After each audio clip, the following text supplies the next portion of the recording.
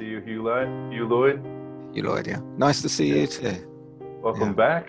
Thank you. From across the pond, and here we go again.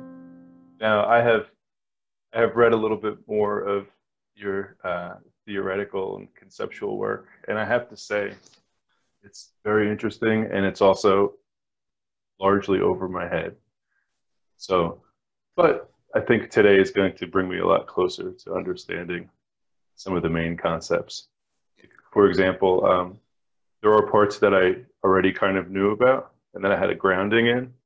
So, and then when I encountered those parts in the particular manner that they were written, I'm like, oh, okay, now I see how this writing style goes. Mm-hmm. So I'm hoping that the conversation today can clarify a few things. Now, these are complex topics. Are you a theorist? Oh, theory plays a strong part in my work for sure. But this is, I mean, the issues you just raised about not necessarily grasping everything is one of the reasons why I was pointing to this paper or this work. Really, you could say it's more than just a paper because it's a synthesis of a large amount of things, and it could easily be 2 or 3 times the length of what I put in it. But I was pointing to this particularly because I thought it could help, because you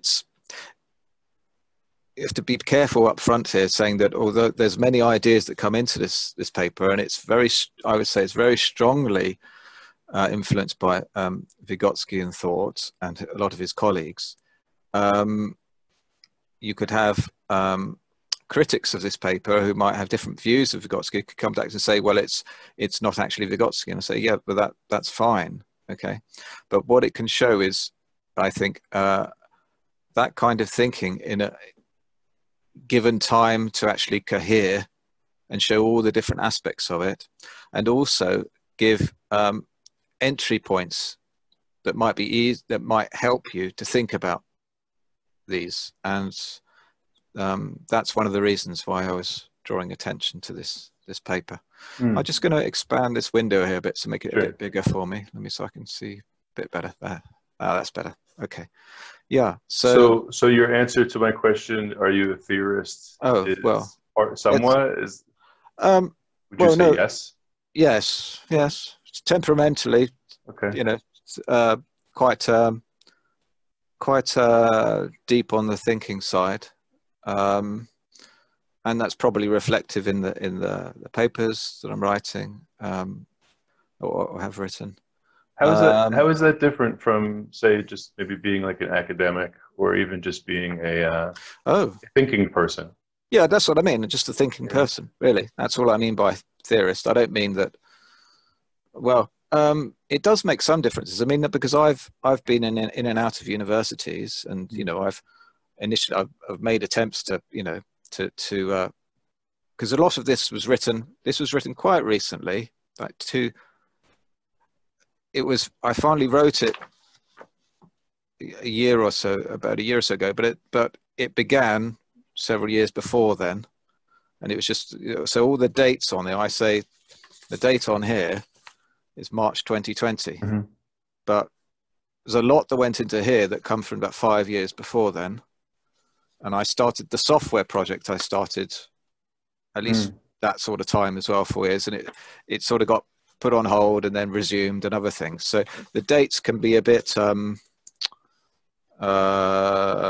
ambiguous, or because, and sometimes you might just put a date on something because that was the last time you edited it, and there's content that comes from before. So when we're talking about theorist, it's like saying, yeah, I want to understand things, really. That's all that it comes down to, I would say. And perhaps offer an explanation for things as well. Yeah, absolutely. And then maybe test that explanation out.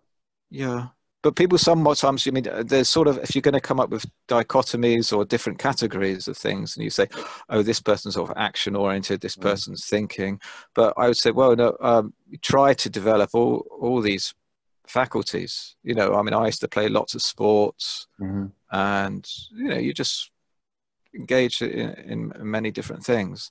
But I would say certainly the thinking side and the theoretical side are strong, or stronger aspects perhaps to my contribution, although it can create difficulties as well, because especially in the mode of the social sciences and the way people like to do things, often people will say, well, they want the empirical components first, and then you can build up your theory upon this and other things. But I'd say this is much more about temperament than anything else, and you can start the other way.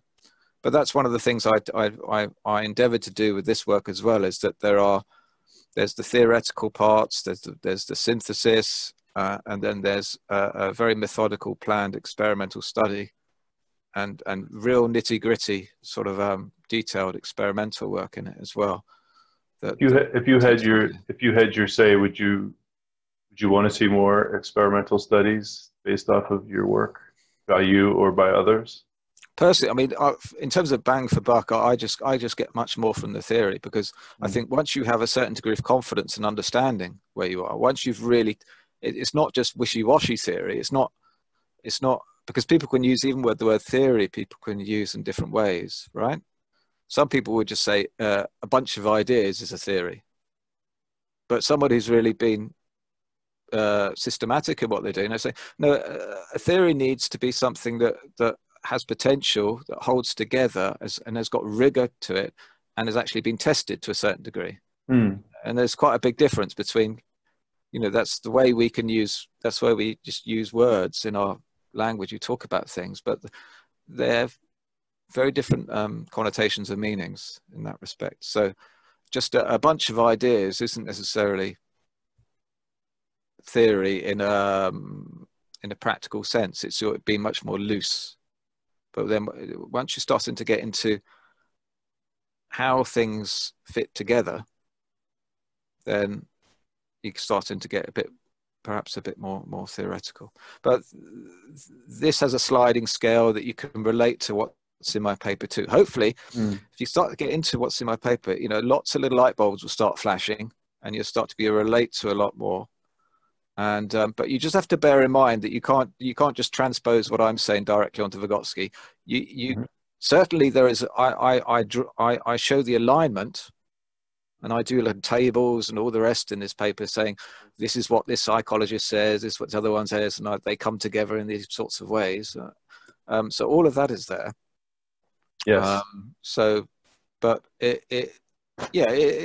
hopefully it's a sort of, you know, meaty paper, you know, that can take a while to get through, rather than you know. Yeah, and it's going to be a couple of readings for me, along with note taking. I pulled a bunch of quotes out, and you know, I wrote down a lot of thoughts, and it's definitely a piece that I could spend a lot of time with alone, and with you, and I hope to spend a lot of time with it today. But I also wanted to ask you, I think this is actually from section 21 of your paper. We talked about this briefly last time. When Davydov comes up with the method for teaching quantity via measurement, where the students in the class had to essentially invent like a measurement technique, because they went from measuring tangible things in front of them to immovable objects around the room. They had to basically, like, to compare the windowsill to the door. Window to the door. They had to sort of invent a system of measurement. Now, you as an adult and an advanced thinker, is active orientation an invention that solved a problem for you? Is this something that you had to discover or invent? Yes, similar to the way the kids had to invent measurements. Yes, pretty much. I mean, I mean, Davydov has his own version of that, an implicit version. I mean, he's using Vygotskian thought and ideas from Leontief and others, and all the psychologists and educators that he collaborated with have this understanding. But yes, I mean, I've been coming back to this because people have been asking me a little bit about active orientation, what I mean by it, and also the questioning. Perhaps people, reading around criticisms of Leontief, and there's like recently the discussion we were having on the Cultural Practice Forum, and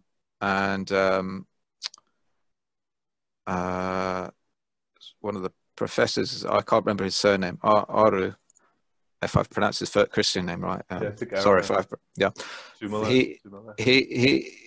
He made some forceful points, and some of them, quite interesting. And when I juxtapose that to some other papers that I've read criticizing Leontief, there's a point of view that they share that's suggesting that Leontief didn't get the whole picture, and that he was he kind of just saw one side of the equation to a certain degree, and he didn't necessarily take into account a twofold process that is necessary and that goes on within dialectical process of mental development. Now, when I was studying and reading Leontief, I wasn't trying to distinguish him from Vygotsky necessarily. And when I do these readings, it's usually to develop my own understandings. So the focus is on the coherence of ideas. And if there's something that crops up that could be read either way, right? And I'll give an example in a sec. There's something that crops up either way. The chances are I'm going to try and give it the benefit of the doubt and bring it into this coherent system. So there's another academic who I like his writing. That's Alexander Simava. I think I'm sorry if I've mispronounced that. I've got it slightly wrong. And he talks about, his focus is on some of the wording that Leontief uses that reflects a sort of an incomplete grasp of the nature of the problem of understanding this developmental process.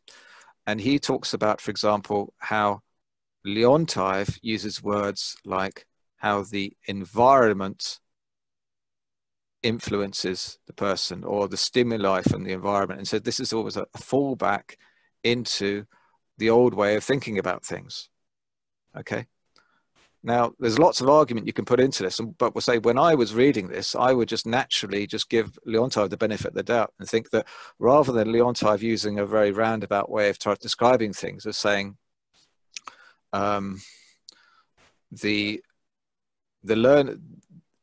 learner's construal of the environment and its effect upon his understanding, he might just say the environment had this influence. Okay, so one's a bit more direct, but you lose the exactness or the more precision of it. And there's lots of cases of that for Leontief. But when I was studying Leontief, I just because Leontief had been very categorical and very consistent in other areas, like for example, you were saying perception isn't something that directly comes from the environment. Perception is mediated by a person's own understanding. Yeah, so people will perceive differently depending upon their own process. I just naturally took that over and said, well, okay, Leontief has these principles that in knowing these principles, then naturally he's going to apply them to everything else. He isn't going to just say, oh, hang on, other mental processes have something, work in a very different fashion. So I was just giving it the benefit of the doubt. Now, so this comes back to my work, and you could say that if you're saying that if people are arguing that Leontief only had this was a sort of single-sided view, and he missed out aspects of development, then okay, say fine. But what that means really, from the perspective of my work, is you could say that if that's your standpoint, then you look upon what I've been doing with respect to active orientation as producing a slightly different version of activity theory, in which both processes are taken into account, that it's not just a one-directional process that's being considered. And so you could impute, a degree of creativity, or other degree of creativity in my work, and saying active orientation is effectively a variant of activity theory that explains the object of activity in a different way. Okay, and it brings in other aspects to it. Okay, so there's I can't remember exactly your question when you started with, but I think I'm addressing a fair bit of it. My question was to what extent did you have to sort of invent a concept or a theory exactly, to solve a problem that you exactly. So that's what active orientation comes down to. I mean, was part of that. Excuse me, sorry. Was part of that problem like a lack of specificity or a certain degree of ambiguity in the text you were reading? The problem started with me way before I came to know about Vygotsky and Leontief. I mean, I think we touched on this before, is saying that my original problems stemmed back from the late 1990s when I was studying cognitive science, and just the fact that it just didn't fit together for me very well. But one of the issues here, of course, is that so if you understand why something doesn't fit together, then you already understand to a large degree what it is that needs to be added. It's only when you start to find out the solution that you get a better understanding of what the problem was that you were intuiting in the first place. Yeah. So until you've got the key, you can't really go back and say, this is what you're doing wrong. Yeah. Do you see? Yeah. You could name it in a different way too. Yeah. I have a straightforward question, but maybe it's not. What role does active orientation play in cognitive development or cognitive reorganization? Like, what role does it play? What roles?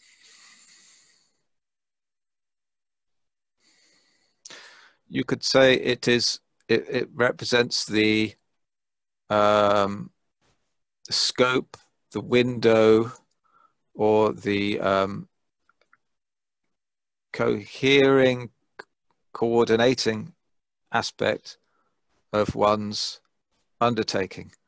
Now, this is only correct in the sense that if you want to go around and sort of label things, like if you're looking at anatomy, for example, and you say, well, you have an elbow, an arm, and these other things, right? An elbow isn't, when you're looking at the body, it's only useful to call an elbow if if, for example, you're interested in that joint or something, all right? An elbow doesn't work unless it's attached to everything else. And the same thing with active orientation. It's just, as I was saying before, a lot of this is about drawing lines around things and saying, this is interesting, this isn't. It's useful to talk about things in these ways.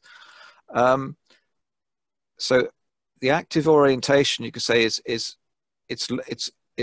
similar in many respects to the zone of proximal development, but the zone of proximal development is largely focused on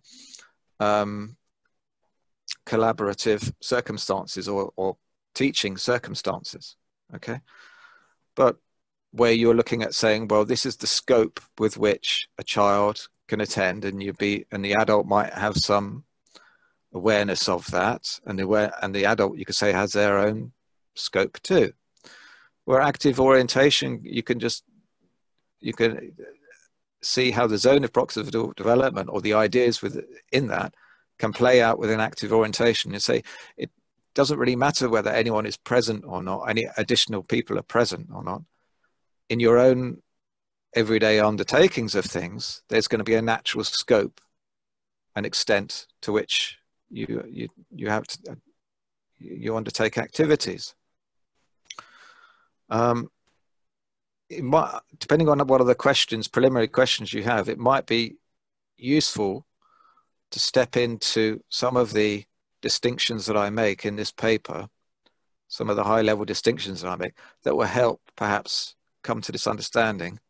I might have to talk a little bit, maybe go talk for 5 minutes to explain some key parts, but hopefully that this will also help to tie things together. Okay, but you have to bear in mind that at this juncture, I'm going beyond what Vygotsky would have written necessarily, but I can relate to it. Okay, right.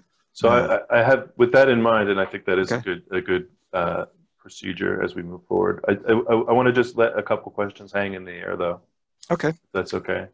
Sure. And so my last question was, like, what role does active orientation play in cognitive development or cognitive reorganization? I'm also curious, is active orientation something that's manipulable or influenceable or Yep.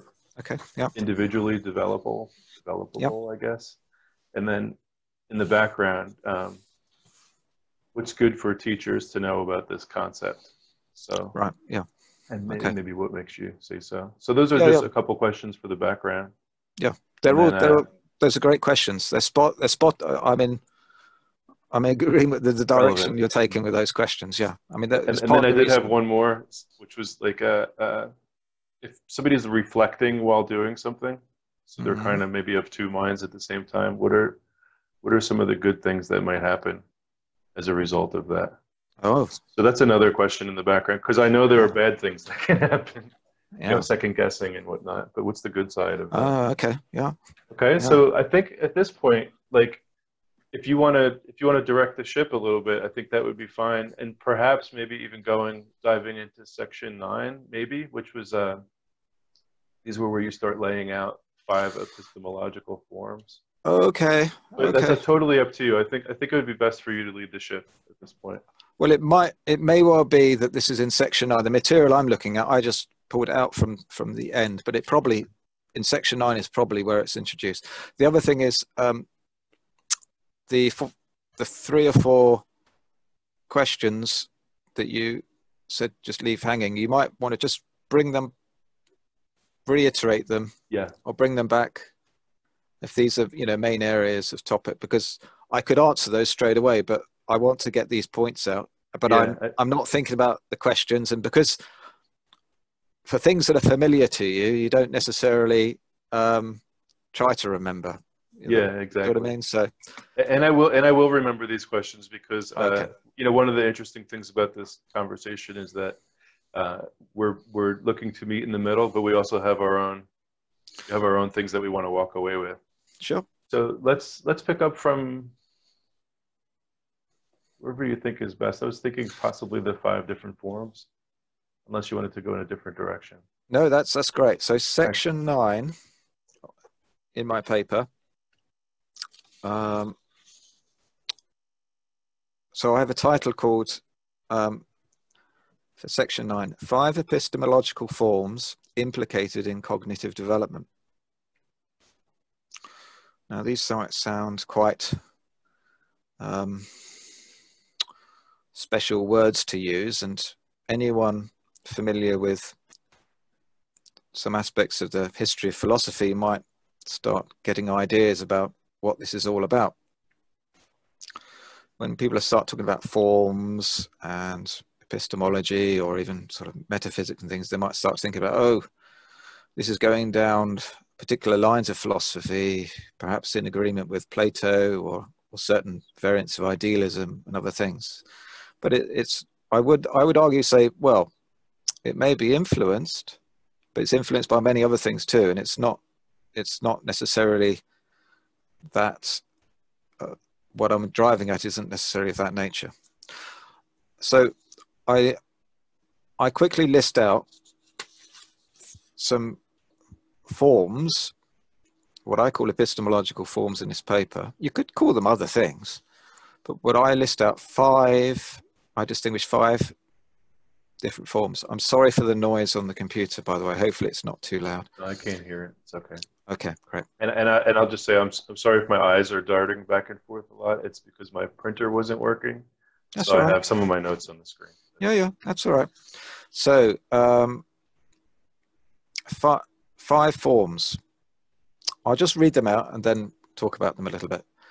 The first form I'm referring to is references to constant objects of action within a given context of activity. Okay. Now, second form, references to recurring contexts of activity. Third form, reference to plans of action distinct from the activity that the plans are about. Fourth, reference to systems of criteria. And the fifth, reference to self-generative processes. Now, I use these forms to describe and to categorize degrees of sophistication of thought and activity, which you could generally apply to developing children. But you'll find, you see, when I'm getting into the fifth form, that's very advanced, really. Okay, and you wouldn't expect children to be going into that. Yeah, Huw, when I read this, I was like, okay, one of the things Huw's doing here is he's not just talking about kids and teenagers. He's talking about adults too, the lifespan. So this is a little more encompassing than some of the material that I was heretofore familiar with. So that's one thing I like about this. Okay, good. Well, yes. So you can put yourself in this. In this, well, you know, if it's, you might not even agree with it, but you can also look at this logically and just see that there is, what's going on is an incremental increase in the sophistication, okay, of what is taking place there. There are degrees of reflection and reflexivity taking place. So let's, somewhere, it might be later on, that I give out lots of examples, well, I give out concrete examples of these forms, but I'm not going to start reading the paper. I'm just going to extemporize, okay? So for the first category, we can look at activity of young children, okay? And their reference to objects that are what we would loosely describe as being immediately available to them, or within, in my sense, is something they're within the scope of one of the activity taking place before them.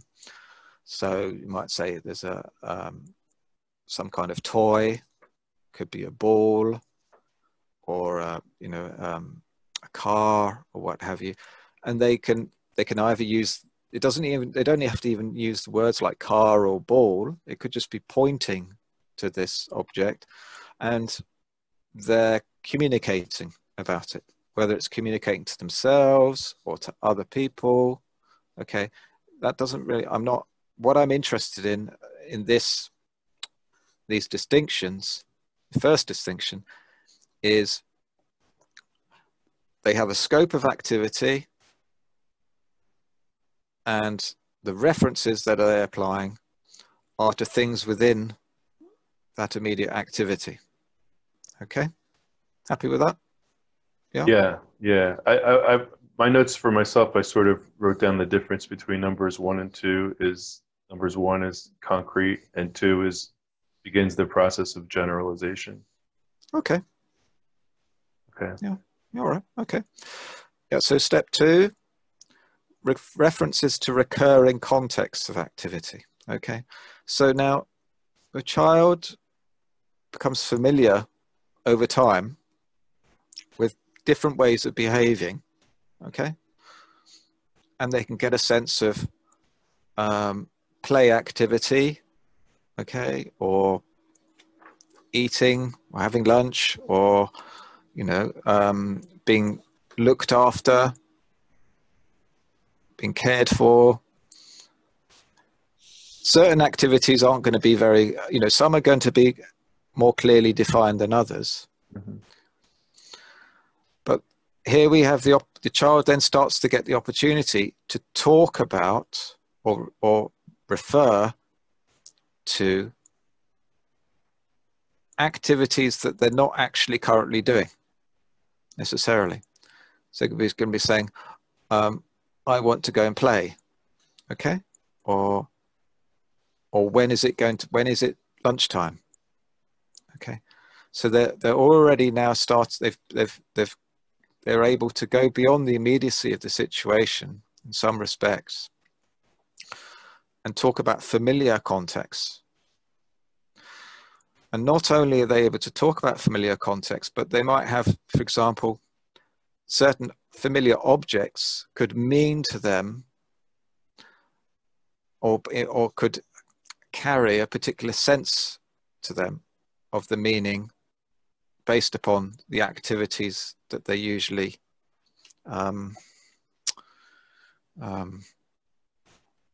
relate to. So shown a toy, and they might think about play, yes. If they're shown a plate or a cup or something, they might think more about the food situation. So the already objects might start to carry for them particular contextual senses. Okay, so we're starting to get it. So they're starting to get a notion of a context of activity. Okay, third form, reference to plans of action distinct from the activity that the plans are about. Okay. So now I'm talking about, if we're talking about children, a child being able to some degree of rigor, describe a set of actions or to themselves or to someone else about an activity that they're not currently doing. Do you see the relevance of that? Okay. Mm-hmm. Yeah. So now they're able to think about a familiar activity, okay, and actually talk about that without actually materialistically doing it from the outside. Yeah. So they're going to say, so it could be about what they're going to have to eat for tea or whatever, or it could be that their brother or sister took their toy, all right, or that they don't want their brother or sister taking their toy and they're going to put it in a special place or what have you, all these sorts of things.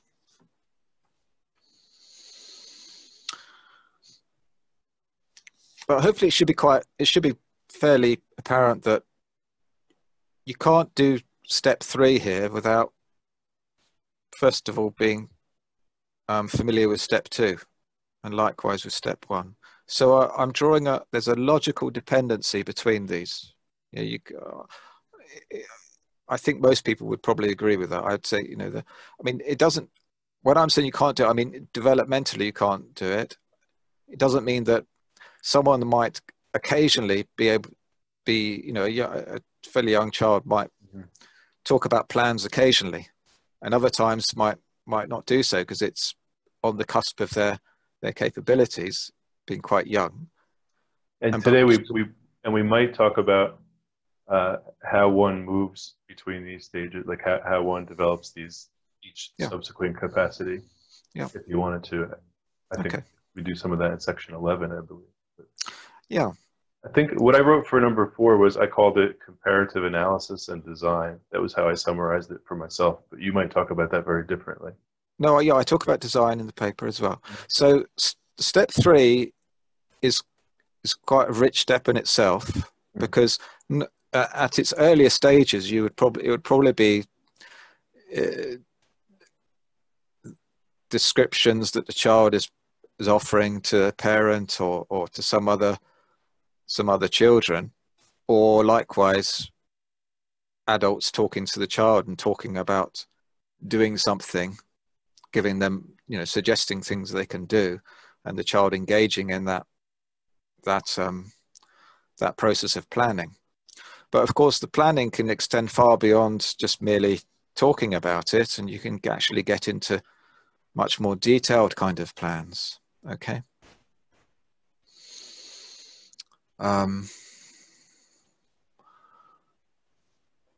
So if they're, you know, like with my own children, I think one of them liked to write their own little manuals for building, like Lego constructs and things. Okay. So you could say, you know, this is how, you know, they're going to say, this is how to build a particular thing. And you would sort of emulate the manuals that we get for building things and put together his own. You could say, well, that's sort of quite a sophisticated plan. Okay. So as you rightly were saying, on the fourth form that I'm referring to, references to systems of criteria. Now we have extra complication in the planning process. We're saying, first of all, it's to build this plan. It's not any old plan that would do.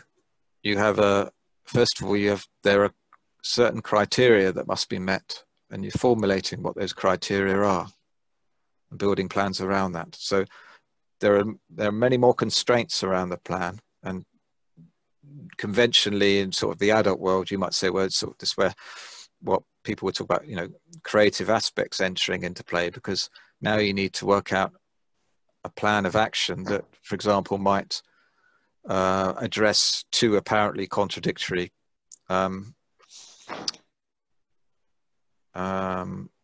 criterions. Make sense? Mm-hmm. Yeah. Can think up lots of examples. I suppose you'd probably think up some, perhaps with your, how old are year 8 children in America? How old are they typically? 13.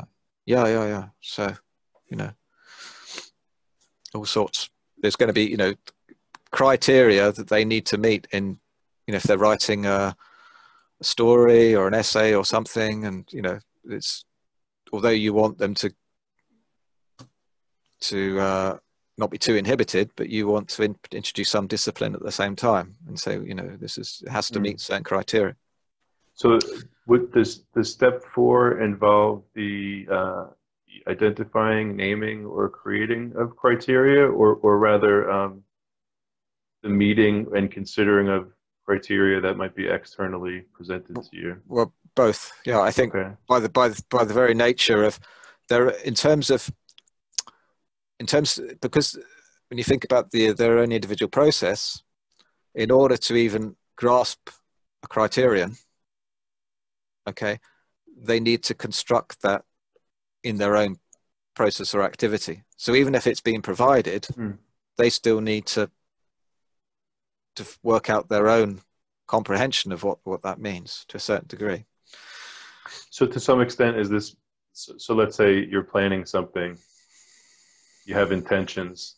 I'm speaking very broadly, so correct me by all means. Like say you're at the stage where you're sort of planning something out and you're intending, and then you're at the next stage where you're really more fine-grained, thinking it through at the criterion level.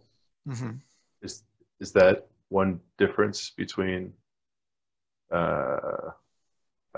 that one difference between these two levels? Like you're really sort of getting a little more nitty-gritty at the higher level? What, between the Step 3 fourth and the 4. third?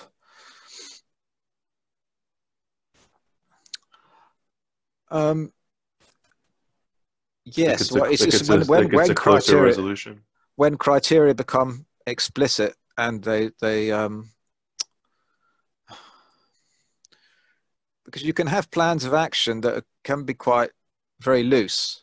I mean, as an adult, part of the difficulty sometimes when you're looking at this from an adult's perspective is you could take for granted so much, all the complexities and difficulties and the challenges that children can go through. You can easily forget. You know, it's like first time you see a young, you know, particularly with your own children, you might see a young child having to work, you know, and finding it a challenge to put together a jigsaw. And you think, well, it can remind you that there is quite a process to that. So the plans my identifying step 3 as plans of action distinct from activity that the plans are about is, yes, they can talk about something, but there isn't necessarily a large degree of rigor in that planning that pertains to all the criteria that must be met, or it could be what I find in the children I observe is they don't necessarily apply too much criteria. It's just they have a plan and it goes in a certain direction and they just go with it. You know, if they don't necessarily think, oh no, that's not tidy enough, or that isn't what I intended. It sort of just emerges in that process. Yeah. So the fourth form that I find useful to distinguish is the reference to systems of criteria, which, yes, partake in the planning process. And there, of course, it can get very rich because you're getting into design in the productive and commercial sense of things. And that can be very, very rich.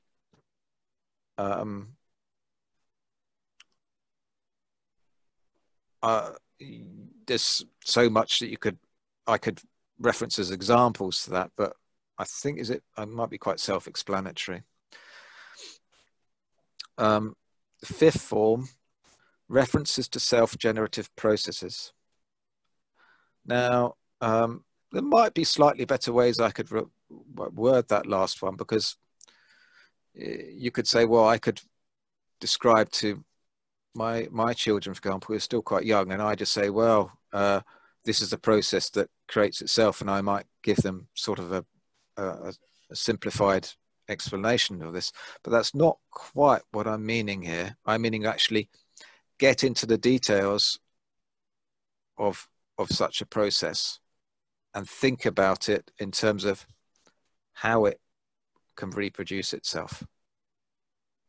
And I would suggest that this kind of thinking is dependent on having mastered the planning with systems of criteria that entails design. Because what I'm referring to as self-generative processes is looking at a process that regenerates itself, especially through what's often called functional systems sort of perspective. But to look at it sort of like from snapshots across time and see how the shape or the morphology of a structure can change over time and effectively come back to where it was, or see how it reproduces itself over time. Okay. And I would say to try and get into that in a systems mentality, it's dependent upon mastery of these prior steps. Okay. And I put that fifth step in there as a sort of more as a form of completing the process. I don't really go beyond that. Now, coming back to this, I could perhaps introduce a sixth step about some of the things I've been looking at, but there's no need to go into that. Now, one of the ways is this fifth step at all analogous to? I used to be a wrestler, and there was all sorts of, practice and technique and form and revision, etc. But then there's a point where you almost snap into like automatic mode, flow mode. Is there any analogy to step 5 being sort of a flow state? Not particularly. Automated state? Not particularly. Because I'm still not 100% understanding the self-regeneration part. Yeah. It's just all of these are basically forms of coordination, either in activity or in thought. There isn't a hard and fast distinction that I make between the two, because they blend into each other. Now, we've talked about this before, but I can just, as a reminder, simple ways to think about this, for example, is in coordination. It's sort of, if you're trying to do what you might think of typically as being two separate things, but you're trying to do them at the same time, that's a kind of coordination. You could have that in activity, like just juggling or what have you. You could have it in what you might typically think as a thinking situation. So, for example, if you're playing a game of chess or you're teaching a child to play chess, areas that once they have mastered basic rules of the game, and they start thinking about this chess pieces that they can move around, one of the difficulties they're going to find is thinking about coordinating the possibilities of these movements of the pieces. So what I found when I was teaching my children and some others about improving their chess or learning chess is to strip away the board and reduce it down to just a few pieces. So you can play a little game, for example, of I don't know how familiar you are with chess, but you don't need to be to really follow this, the point of it. If you've got just 2 kings and a castle on the board, or 2 kings and a rook, and in order to win the game, in order to checkmate your opponent in that situation, you can't just do it by moving one piece around. You have to coordinate the king and the castle very carefully in order to pin the opposing king on the edge of the board and execute checkmate. So and for a child who's learning at that stage, it's going to be quite frustrating, or they're going to be, you know, it might be enjoyable depending on how they're looking at it, but you can't just do it with one piece. Otherwise, their opponent were able to escape every situation. Okay. So that's a kind of that's much more of a mental coordination. Okay. You're not having to do physical juggling. Okay. You don't have to standing on one leg while you're playing the game of chess is sort of could make it a bit more difficult for you, but that's not the kind of difficulty I'm talking about. There's a difficulty inherent to the structure of the game of chess that they're coming to master. So both of those issues, both the activity when you've got juggling going on, that's a kind of coordination, and also then there's like playing chess is a form of coordination. Largely, I'm referring to the kind of chess variants and when I'm talking about coordination. It's just a clearer area. So when I'm talking about this 5th stage of self-generative processes, I'm largely talking about processes where people that engross themselves in thinking about loosely what's called morphogenesis, or, you know, so it's particularly in science and other areas where people, for example, in biology, they're interested in how things grow, how things change. Okay. And there's, you know, there's lots of areas of science that entail looking at how things change shape in some form, how the function of things changes over time. It's inherent in any developmental process. Okay, so this applies also to the research work of Vygotsky and his peers. Okay, because they're looking at developmental processes. So I'm saying at this stage we're looking at typically a mature adult's activity. Okay, at that stage. So we start with these this distinction of 5 forms. Okay, I'm describing or delineating aspects that are interesting to me, starting from a very early age through to what we might typically think as being fruition in thinking activity. Now, just to point this out, just to relate this somewhat to Vygotsky's writing, particularly in the writing of the first volume of the collected works, or if you've just got one of the translations of Thinking and Speech, everything that's in there. I would suggest to you that in this text, Vygotsky is writing about 3 variants of logical reasoning. Okay, he's talking about very early stages of kind of logical reasoning that leads up to pseudo concepts that he refers to. Okay. So this is when the child gets as far as, for example, being able to match up, say, triangles of a particular color and what have you.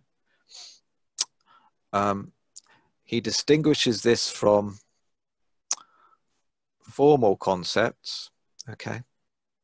So he might say, well, both a child and an older child or an adult might agree about what is a triangle and what isn't, but the basis for their agreement can be somewhat different. Okay, so for someone who has a more sort of formal conceptual understanding of a triangle, it doesn't really matter if the triangle looks odd. It could be a extremely thin triangle, right? If your two end angles are like 1 degree each and your obtuse angle is 178 degrees, it's still a triangle, okay? Because it all adds up to 180 degrees. But for a child whose sort of behavior is in a line with what Vygotsky calls pseudo concepts, maybe they'd say, no, that's not a triangle, all right? Because it doesn't sort of fit within their prototypes of the way they, the images that they're working with. So those are two forms of logic that Vygotsky is talking about. Okay, the build up. He talks about several stages, the building up from syncretic thoughts through to pseudo concepts. Okay, so all those stages. I'm just saying, yeah, let's just think about that in terms of that's just one form. Okay, that he's thinking about. Then he's talking about the formal concepts. All right. But he also, in this text, is also talking about, so the formal concepts, I think he might use the phrase true concepts when he gets through to this. And he's talking about typically children that get through to sort of high school stage and start doing what he's, at this effectively, I'm paraphrasing, thinking proper or, thinking more like an adult. So this I'm referring to as formal logic. Now he also talks about another kind of logic, but not in his reference to children's activity, but he talks about it in terms of his own activity and his critiquing of others' researchers. Okay, because if you look at any of his chapters where he's talking about his methods or critiquing other people's methods, it often refers to things like the unit of analysis, or they're people studying things in terms of elements rather than units. Okay, and this largely comes down to a distinction between researchers that are researching in terms of formal logic and other researchers that are starting to go beyond that and take on a more dialectical appreciation for the process. Okay. So Vygotsky, generally, you could say he's talking about three different forms of reasoning. There's the pseudo-conceptual, there's the formal logic, and there's sort of the dialectical. And the formal logic crops up in two locations. It crops up in terms of the older children in their school learning, okay? But it also crops up in terms of other researchers, okay? So in one sense, he's lauding it and saying, yes, that it's very good that the children are now learning true concepts, right? But then on the other hand, when he's talking about researchers that he's critiquing, he's saying, well, they're not true concepts really, because there's more to it. You want to look at things beyond formal logic. So those three forms of logic you can relate to aspects of my epistemological forms. Okay, the dialectical thinking you can relate to the fifth stage, self-generative processes. Okay, formal logic you can relate to the third form, but also the fourth. All right, if you're getting into sophisticated logic, all right, then you've got criteria that in your logical statements. Once you start, for example, actually building up logical systems using formal logic or or logics that are similar to it, I'm being quite loose in what I'm referring to as formal logic, okay? Then that's, you've got all criteria that are being met there. And the pseudo-conceptual, you can relate to the first form and maybe a bit of the second as well, okay? You can pretty much map that on, yeah, and expect to see correlations between them. And that was a helpful way to help me understand the fifth stage. Good. In a way that I previously didn't. So that clarifies a lot. Good. Great. Before we continue, and we might look a little more into the process of how each of these forms like develops. We might do that today. But can you just define a term for me? Personal epistemological knowledge. What does that term mean? Simple terms. How you understand what you know. It's as simple as one simple. Okay. Yeah. So your basis of understanding of things. So basically, epistemology, but on a personal, about yourself. Yeah, or your own understandings. I mean, I think this particular way of referring, particular use of words, is going to just suggest someone who's already quite reflexive in order to do that. Because, you know, younger children, you might say, well, they don't actually think about their understanding. But I would suggest that it's implicit in all learning activity, because it's also applied to understanding about how you learn. Okay. And once you might think of epistemological knowledge as just a sort of special category of knowledge, that instead of being knowledge about Minecraft or how to build a Lego construct or how to bake a cake, all right? It's knowledge about how you learn things or what works for you, right? So even like knowledge about what generalization means and how you can come to generalize, okay? So through the practice of learning, you're already starting to build up ideas about how you learn and what knowledge is, okay? And in fact, I would suggest that if having a very rich formulation about epistemology and what knowledge is going to help in the learning process, okay? So you're not just going to take things for granted necessarily. It's almost like you've got an additional perspective onto anything that you come into. You're not dependent on someone else to point things out to you. You say, well, hang on, I know this is sort of what knowledge is all about, and you're introducing a new kind of set of knowledge that I am not familiar with yet, but I know that it must meet certain ideas, or I'm expecting it to meet certain ideas. Now, as a child, you're not going to have a fully formed epistemology and, you know, or set of ideas about what knowledge is. You're going to be building it up. So there's a two-way process of one informing the other. Now, is this how you tend to operate personally? Have tended? Well, yes, but it's just, it's not necessarily even conscious. It's just, for me, it's just part of it's so integral. Yeah. And I think for many adults, it would be that. I think maybe if you start being more conscious about it, then you start to think, you know, you recognize it as a sort of a separate system, and that you set of ideas that you have to be quite conscious of to integrate. But it's like many things that you become familiar with, they become second nature.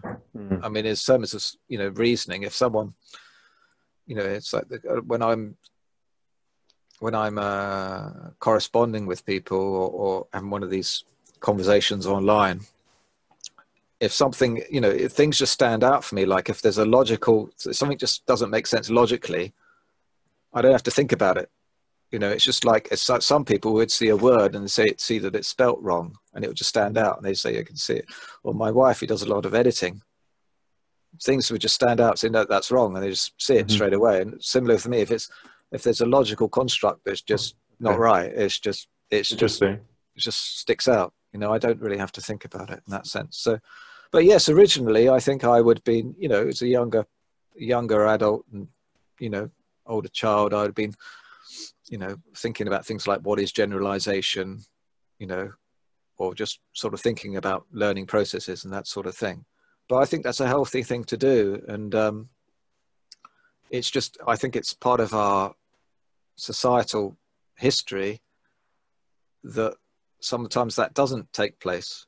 But I think more of it should take place within the learning environment, because you're gaining much more mastery and personal freedom, but also I would suggest in the cognitive or thinking world, more creativity as well, because you're not so dependent on teachers and just the subjective material that's in front of you. You can think about, well, the material more generally, integrate different ideas. So is there to some extent a like you're almost pressing the pause button on your activity, and then maybe like floating alongside yourself or stepping next to yourself and observing what is going on at that moment? Is that part of this skill? You could, yes, you could look at it that way, but then I would say that this other thing you're doing is part of your activity as well. Do you see? So you have your familiar activity, but that's now embedded within another reflective process. There's different ways you can, I mean, some of these ways of talking about it are a little bit abstract, because it's sort of, it's like a sketch. It simplifies things to make it stand out, but at the same time, it loses its,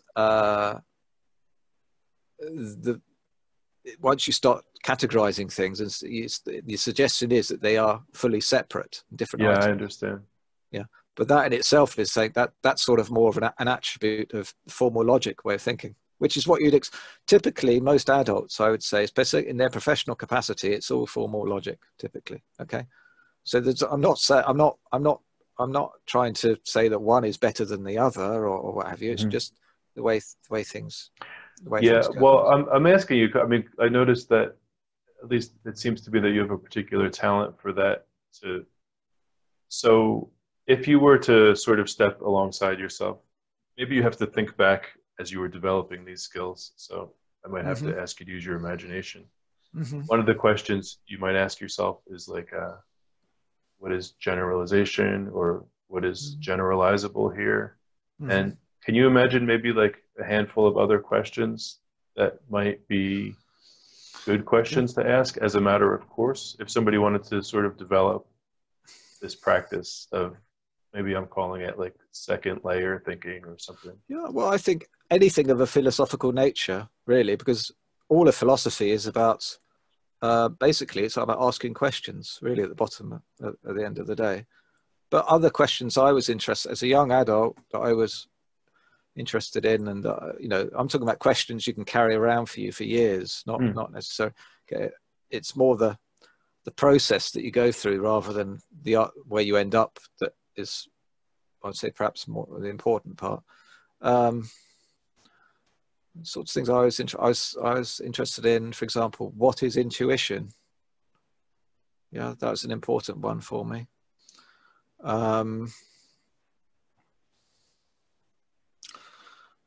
was trying to, I had some skills, I suppose, some success in my thinking processes of actually resolving certain kinds of problems as a child. Some of them not. I mean, if you've got family issues, you know, that are going on, you can't you're not necessarily going to solve them in the same way as you can solve a simultaneous equation or something, right? It's different kind of situation.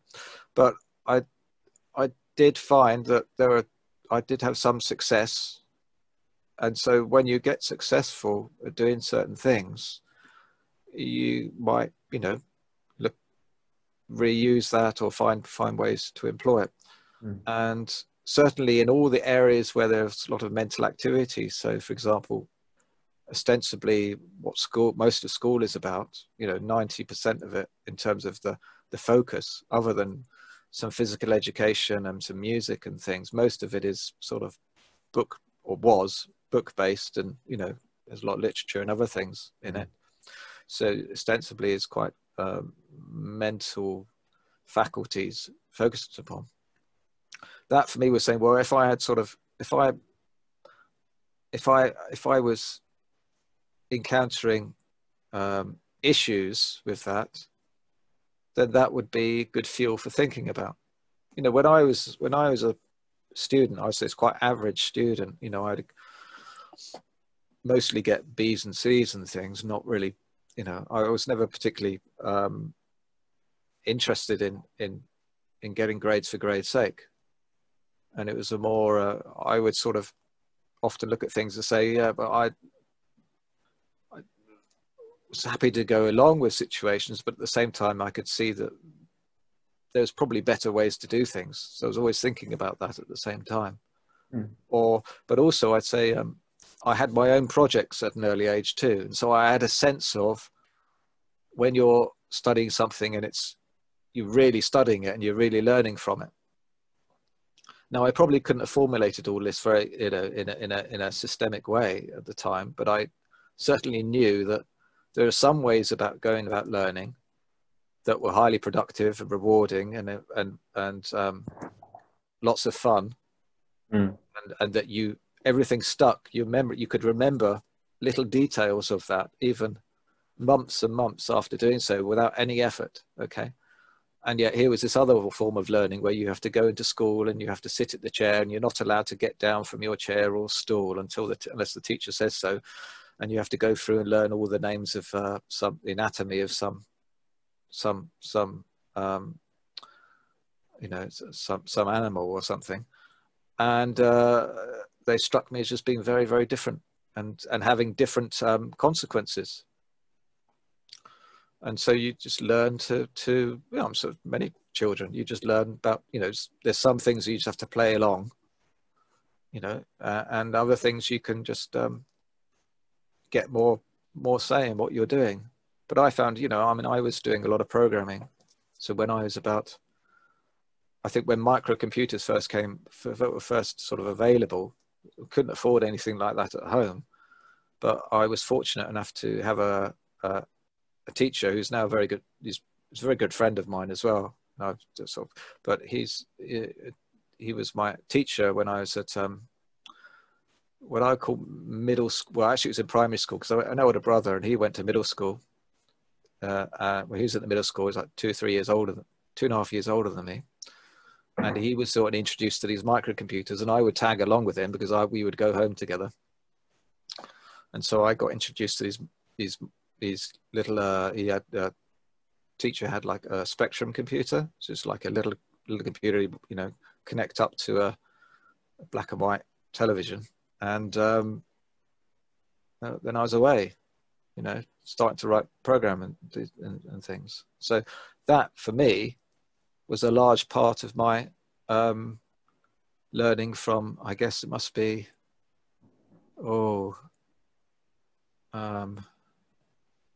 about 9 years old, perhaps, through to, you know, all the way through. I was still doing stuff like that in a high school and what have you. Now, I would suggest it doesn't really matter about it is programming. It could have been anything. It was just that got my attention and my interest. But it also was a system in which I could actually get involved in. And I was dependent on the apparatus being there, but I wasn't dependent upon someone else to tell me how to do it necessarily. I could get tips and other things. You know, I would take the manual home. It was a programming manual, and I would just take that home and I'd read that like as if it was a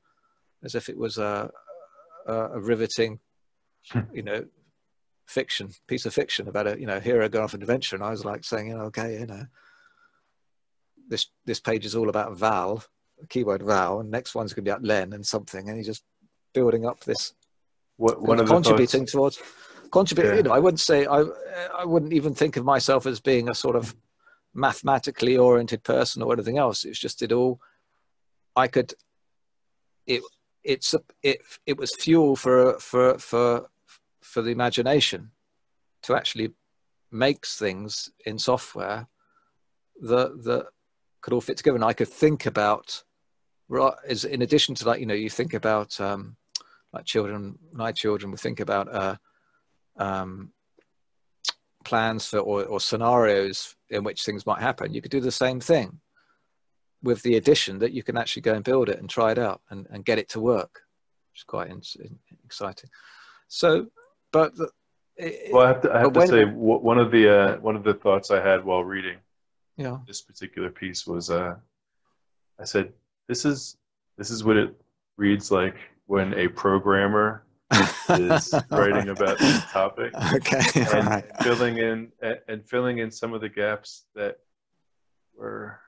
at least in my mind are somewhat ambiguous in my understanding of Vygotsky. Yeah, sure. Yeah. But even in programming, I mean, people approach it very, very differently.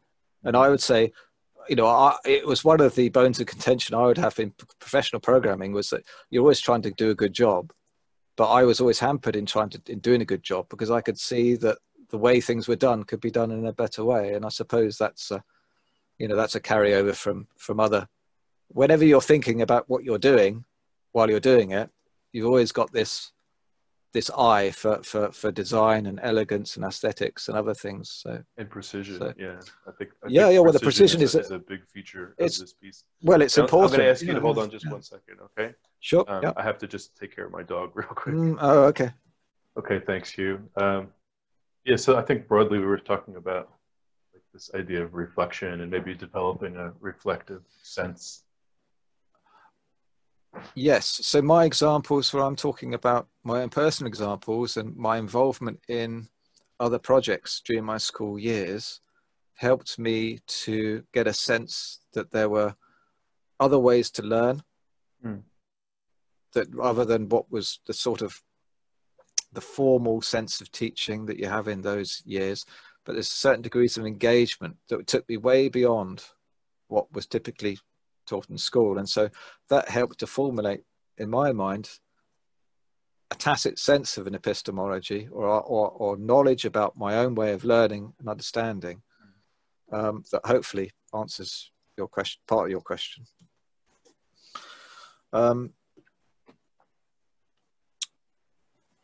Now, I think you want me to address this section 11, which is on the writing about the process of formation of epistemological forms. Yeah, I was thinking that because as I understood it when I read, that was kind of a little more fine-grained discussion of section 9, which was really the 5 epistemological forms.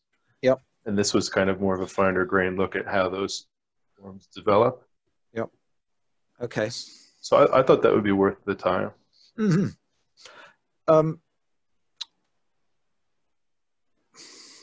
The first thing I write about in here is about, there's an interesting point that I make that it comes up in some of my other writings where I'm talking about the phrase that people use with respect to mental tools.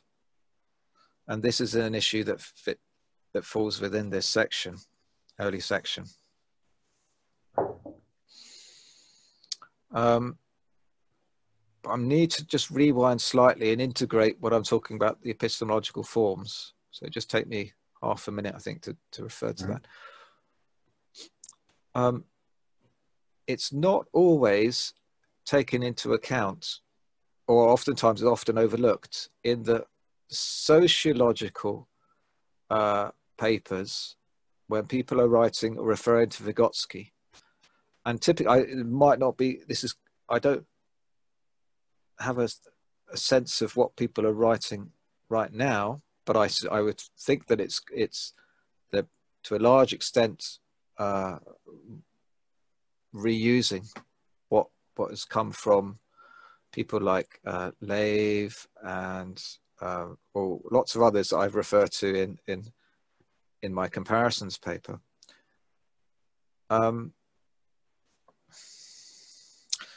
When people were talking about internalization and cultural assimilation, okay, sometimes when you're reading this, you might get the sense that somehow there's material that's coming in from a child or an adult's world that they can soak up through cultural participation in what they're doing, okay, and that becomes internalized, right? Which sort of loosely fits with what Vygotsky is writing about, but you have to take into account, I think, the nature of the structure of the thinking and organization and understanding of the child or agent themselves. And so this is where the epistemological forms could start to help as sort of list a category, because even if you just think in terms of these 5 forms and you think, well, there's different degrees of richness, you come across some material, whatever it is, you can quickly see that depending on how you approach it, with these degrees of sophistication, you're going to come away with a very different understanding. Yeah. And it should be quite clear. So it's not just culture coming in and imposing, and you just, whatever it is, you get it, you get the exact copy of whatever someone else's understanding is, right? If you've got someone's, basically, loosely speaking, if you've got an adult who's thinking in terms of design criteria, all right, and how they think about things, and they're talking to a child who's thinking in terms of, you know, being able to describe plans, they're obviously going to come away with very different, you know, they might be able to talk about the same thing, use certain vocabulary, but their understandings are going to be very different. Okay. So when we talk about this process of internalization or cultural assimilation, it's not sufficient just to think about that it's a one-way process of coming through, but this process is going to be influenced by your anticipation of the structure or how you read it. Do you see? So there's at least an additional set of ideas that need to be included. Take this into account. Where it's possible, though, that in many situations we can talk about cultural norms in which a certain kind of epistemological form is to be expected, right? So if I go to the newsagents or the local supermarket, I'm not going to be talking about self-generative ideas and the nature and the relation between these objects necessarily. There's you might say there's cultural expectations that the vocabulary and the language you use is just going to be around quite cut and dried, simple ways of talking about things. Yeah, yeah. I'm not going to be talking about you know, the how the cardboard was manufactured for the particular cereal packets and how that relates to other packaging and the ecology. I mean, we might do, right? Which is fair enough, but probably it won't be that. And if we do get into that, then it might be, you understand that the shopkeeper or something, or whoever is working there, enjoys that conversation. You're not just going to launch into it just because, you know, unless, you know, you say, hey, I want to talk about this. Yeah. Right. Yeah. So it's interesting. I want to talk about it. So, when people, if you're talking about cultural assimilation without thinking about these epistemological forms, then maybe it's one of these situations where it is implicit in the situation that you expect it just to be about a particular variety, not too complex. Okay, but other than that, you're going to have to think about these different degrees of sophistication are always going to apply. They're not going to go away. Now that's an area that hopefully my paper makes it clear about, clearer perhaps than Vygotsky is talking about, because otherwise people wouldn't get this interpretation that it's all about cultural assimilation and that there isn't another. You know, it's like the culture's coming this way, the values and cultural values and, you know, external signs for things coming one way, but the other way you've got the understandings of the child, the adult, and all the sophistication the degree to which it all is going to hang together, how it's going to coordinate, which you can't do. You can't think about developmental processes without considering both. So hopefully that's one facet that what I'm writing about that can make it more concrete. Now you could come back and say, well, Vygotsky didn't write about it, and I'm only interested in what Vygotsky says, etc. But I think it'd still be helpful. Okay, right.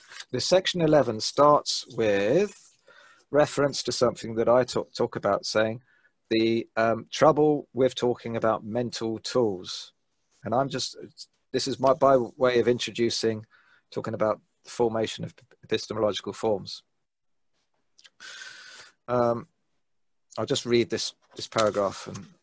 And in considering the exemplification of these epistemological forms, care should be taken to distinguish imitative demonstrations from genuine mediatory forms of construal. The problematic treatment of these forms of construal as tools to be provided obscures the necessity for the agent to personally construe or construct the basis for operating in this mode. All right, so it's a little bit of a caveat.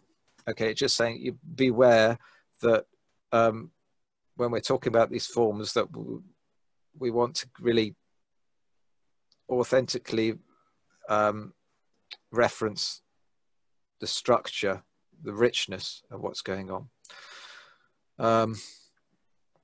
The problem with the mental tools aspect, I have referred to in other papers. It's I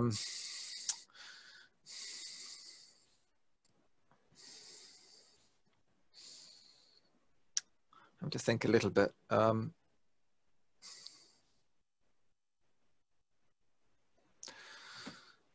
There's another problem with Vygotskian researchers, or at least the ones that I came across, where they would interpret the situation, because they might be ignoring the epistemological factors, come to the idea that you can introduce certain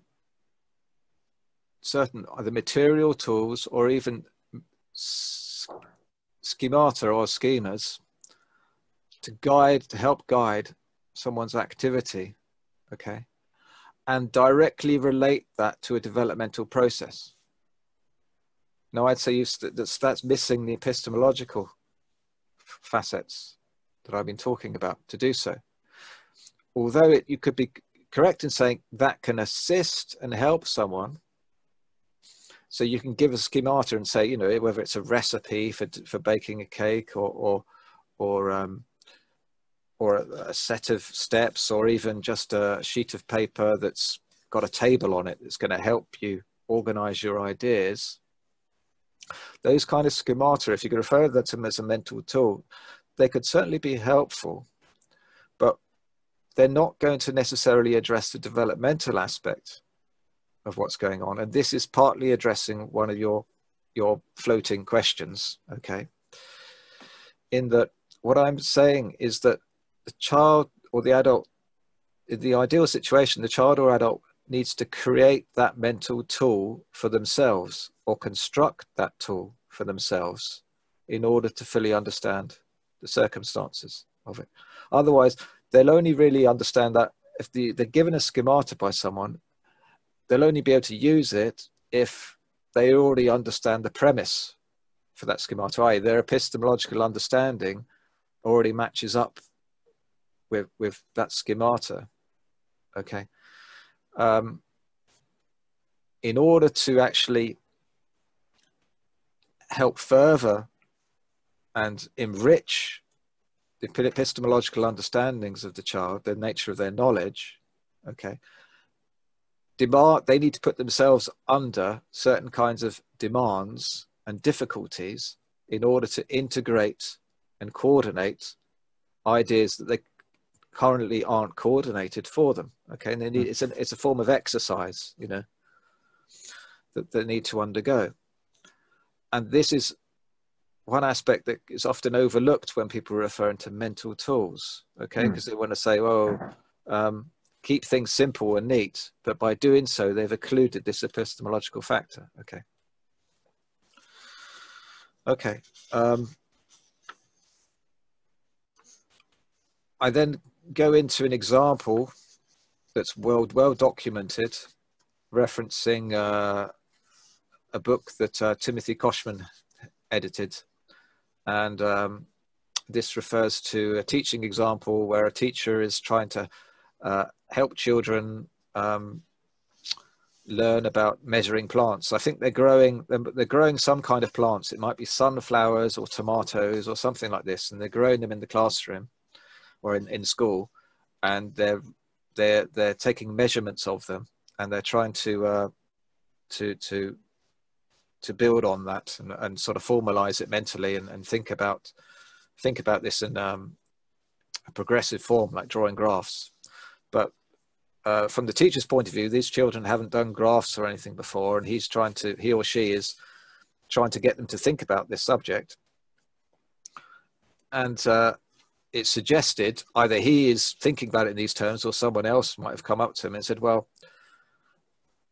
can you introduce mental tools into this? Or he or she is thinking, can I introduce mental tools? And the idea is that what the teacher can do is provide the children with some graph paper, and then somehow it become immediately apparent what they're supposed to do with this graph paper. Okay, it's quite it's quite an interesting book to get hold of. You want to go to the library and look at it, because there's lots of researchers all looking at this from different perspectives. So I think there might be as many as 6 different accounts of what's going on. I'm not sure there's that many, but it's still interesting to look at. Now, needless to say, I don't think that what the teacher did was very effective at the time. Okay, and this goes back to my critique of how people are often referring to mental tools, in that they're ignoring this developmental facet of epistemology and the necessity for the child to actually create the tool for themselves. I want to read one sentence from this section. Okay. You wrote, "It is not possible to achieve more generalized forms of cognitive knowing without protracted problem-solving activity." Yeah. I'll read one more. "This is because higher forms of knowing entail a sophisticated coordination of perspectives which embody the resolution of prior contradictions." Yeah. You want to riff on that a little bit? Okay. I was thinking recently, there's a nice metaphor that Michael Cole used in a paper that I think he wrote with some colleagues a long time ago, but it was I think it's a popular paper, and lots of people, I enjoyed reading it. And at the time, I think he and some other researchers were working closely with, in a sort of after school club with children, but still helping them in their learning process. But the children were attending in a voluntary capacity. And one of the children, identified as having some linguistic confusions, or was just not responding in the typical kind of way, and he was sort of discerning that there might be something that could be addressed there, and they could work upon in their time together. And he likened this situation to the putting back together of like a broken vase, or you've got a piece of pottery and you're putting all the shards back together. Okay. And the metaphor, I don't mean to suggest that this child was in any way broken. It was just that you're putting pieces together was the focus. So, but you're saying, if you've got a vase and you're bringing the pieces together, you're saying, well, it was like his experience of it in his own mind, or as Michael Coe, I think, referring to it, he's saying it was like you're bringing the pieces together, trying to help bring the pieces together, but for the child, they all sort of just floated away again. Right? There's nothing to hold the pieces together to make it whole. Now, in the work that I'm doing, I think I make quite a strong case for the necessity of the situation itself to be used as a means for holding the pieces together. The more the more motivated, engaged, and situated you are in some situation, okay, then the more, to use another metaphor, the more impressed or molding is going to take shape with respect to the things you're trying to bring together in that situation. So any problem is going to be quite situation bound, and it's a problem because it's something you don't, well, sometimes things are quite a technical problem in that you already have the faculties to address it. Okay, it's just a matter of keep working at it, and then eventually there might be quite a what you might call a technical learning issue, but nothing of any sense of reorganizing your knowledge or understandings of things. But when you're posed with a challenge that basically challenges your understanding of the sophistication of a problem, which is what I'm talking about in terms of these five different forms,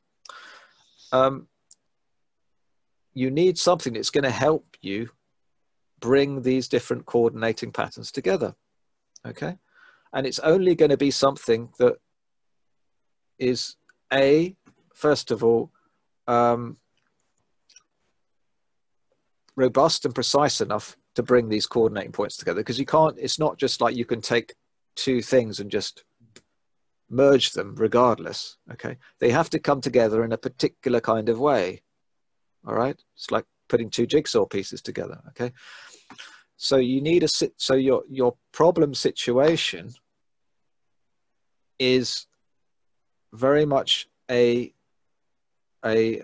strong contributor to the process by which you can coordinate these forms. It's doing a lot of the holding for you, what's taking place. All right, and because you have your own motivations or an impelling force, there is a convergent process that's going to take place. It doesn't matter. It's like you have, as children and adults, can often find themselves sort of arguing or remonstrating with a situation because it's not doing what they want it to do, right?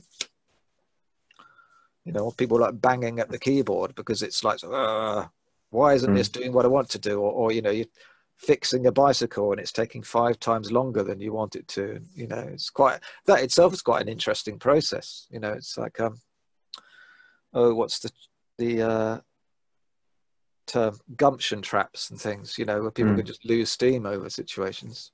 It's all natural. It happens to everyone. But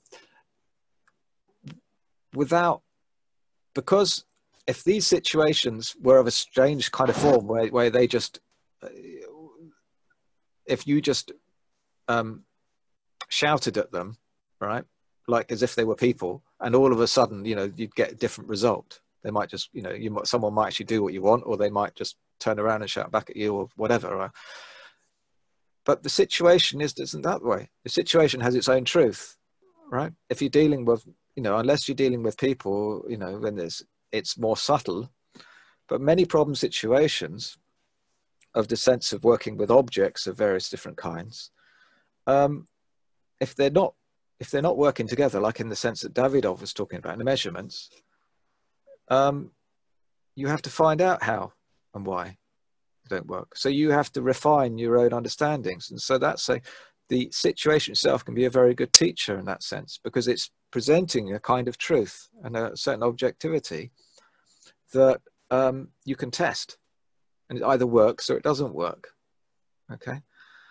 If you were to advise or maybe just give a teacher or a mentor of some type something to think about that would increase the chances of the pieces coming together and not really breaking back apart, is there any short bit of advice or consideration that you could offer? It's just the points that I make right in my introduction to this set of papers is about bringing active orientation into education, I think. But it's not part of this is outside of the teacher's hands presently, I think, because it needs to be considered at the level of curriculum or even what schooling is about. Okay. because I think you'll find that if, you know, with a critical eye, look at it and you think, actually, there are, by setting a certain curriculum in schools, you are already constraining what can and can't be done in situations. So yeah, basically it's the active orientation and allowing for it, giving that, you want to maximize engagement in the process. Maximizing engagement is obviously a perpetual topic of interest for all well, teachers. it's a problem because you have criteria that you need to meet, right? Mm-hmm. About, you know, children getting certain results, you know, meeting certain grades and all the rest of it. But that's not necessarily the same thing as understanding. And I have to, and I have to go in a couple minutes. But is there? And I know I'm asking you to be repetitive, and I'm kind of doing that on purpose. Is there a thing that people could keep in mind if their objective was to maximize engagement in a way that is developmentally likely to be rich? Again, same answer. It's all of what I'm writing about in here. So I think we should do a part 2 and maybe even a part 3. I don't know, but you need to get on with your teaching day. So yeah, but hopefully interesting. I know I'm repeating myself a little bit, but perhaps that's necessary. Perhaps that's a good thing. I think so. Okay, so we'll pick it up from here. Yeah. So let me ask you a quick final question. So this is sort of an original contribution or an original theory of yours, or at least maybe a missing piece. And how does one go about getting others to notice, or recognize, or see the reasons to care when somebody's bringing something new to the table? And how's that going for you? You have 1 minute. It was frustrating for a while, and I just kept at it.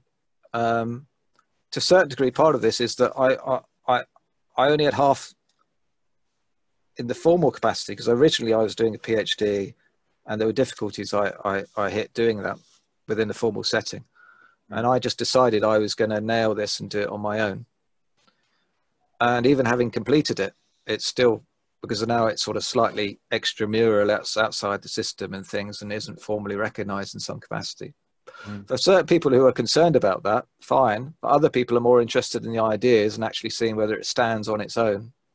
Then for them, it would be more rewarding, I think, to look at.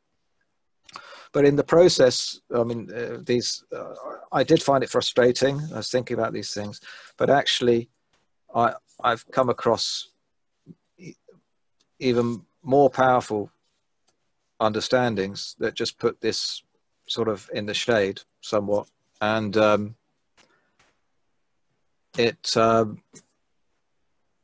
helps me put things into context, and I'm not fussed about it really. You know, I'm just doing what I think is best, trying to make the world a better place through this, you know, this particular angle that I'm taking, and hopefully it will get taken up. But I just do my best about that. And to a certain degree, part of it, you might say it's my own temperament, that I don't play ball with the way that institutions want to go, to a certain degree. But also I would say, if I did do exactly what the formal process that's described, particularly in the sociological processes of universities, there's no way I could produce this, right? And I can get into that because the very methods that social scientists use within the West, particularly, prevent them from producing stuff like this. Okay, so that's potentially a marketing angle. Part of what I asked was a marketing question. Oh, I see. I mean, there's lots, because other things, like when I need, you know, sometimes it's just the ideas of things you need to get you going. And when I was producing this, I enjoy large to synthesize large, you know, ideas and bring them together. And this was trying to find the pivotal point, and this was what what it turns out to be. But yeah, I mean, I produced a pretty good software application as well that I could, you know, I could commercialize and other things. But I was going to do that too, but this other stuff just came along, and it just Yeah. became Well, more what, you know, important. one of my motives here is that I think there's a real interesting contribution or slash addition or maybe reorientation that you're talking about that is very useful for classroom settings. Yep. And Oh, not only, and but I'm trying to, with your help, like try to articulate that in a way that is understandable for definitely most for people. classroom situations. I would say it's actually, the potential context is even wider, in the sense that getting into self-awareness of active orientation and these things, and actual the creative engagement has is a great contribution, or is a way towards certain forms of human development that is particularly useful within our kind of culture. So even getting it, so I can see a continuity, for example, between having gone through some of this process myself, between from active orientation and going into the things that, for example, Zen and Buddhism and all sorts of other practices that talk about too. I see a continuity in that, but it's not really, it doesn't need to be a point of focus, because there's a great deal of reward just in in reorganizing schooling via something like this. Yeah. And I'm not saying, you know, this isn't, you don't need to look at this as original, or you could just say it's an original expression of and articulation to a sufficiently sophisticated degree of precision that can argue the point for it, and bring this through and change the way institutions are run to allow for this, because they don't have to be, you can accommodate it and still have timetables and still have classrooms. Yeah, I don't mean, you know, there are lots of things that are necessary. So yeah, absolutely.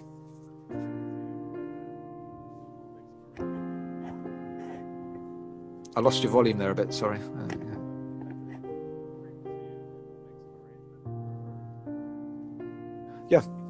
Yeah, look forward to it. Okay. Yeah. All right. Have a good day. Yeah. Okay. Bye bye.